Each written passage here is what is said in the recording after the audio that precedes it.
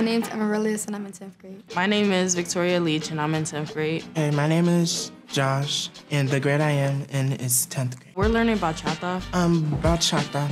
I was dancing since I was little, and then I went to another school and I did vocal because I was singing. And I didn't like it at all, so then I came here and wanted to do dance. Well, at first I didn't. I was placed in that class by accident. I was supposed to be in DMP, but I was going to switch out. But after a while of dancing, I liked the teacher and her energy, and she really made me feel comfortable there.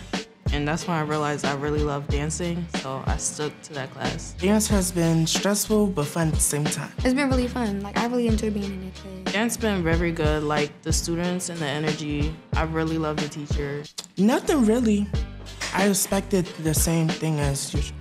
Ballet, I don't really like it, but like, she makes it fun, and she makes it like a good experience. So when we did the rotations in 9th grade, the dance teacher wasn't really there or nothing.